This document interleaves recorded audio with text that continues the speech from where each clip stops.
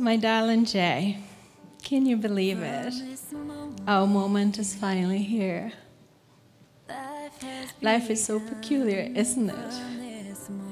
I keep asking myself, how does a girl from a small town, Mayara, Trinidad, find herself in the heart of John Bueller? Life has taken us both down different paths. I am grateful for our past relationships because they have taught us things about ourselves and has helped develop us into the people that we are today. If this isn't a fairy tale, I don't know what is. Jay, I have been observing you. The relationship and trust you share with your siblings, I promise to build happily ever after with you as we both guide, support, and love each other. Jay, I love you. So Helen, I've been kind of checking you out a little bit lately. So there's many reasons why I didn't expect to be here today. I've been a bachelor for 25 years. I'm very independent-minded. I'm a free-spirited world traveler. But there's one reason I'm here today. And that's because I met the greatest, sweetest, kindest woman you could find. She has integrity. She is patient. She gives me space, but holds me accountable. She makes the world a better place, and she makes me a better person.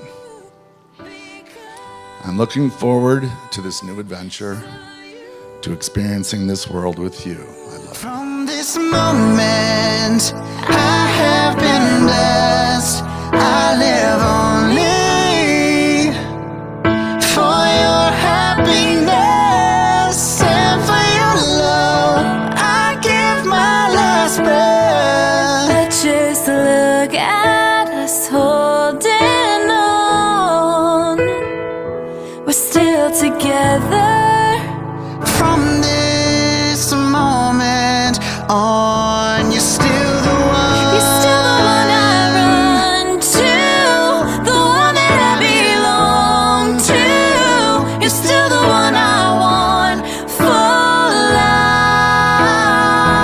You're still the one. You're still the one that I love, the only one I dream of. You're still the one I kiss goodnight,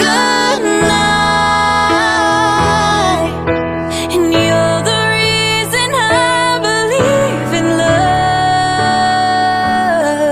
And you're the answer to my prayers from up above. All we need is just the two of us. My dreams came true because of you. So glad we made it.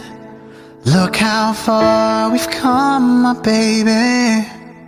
I will love you as long as I live from this moment.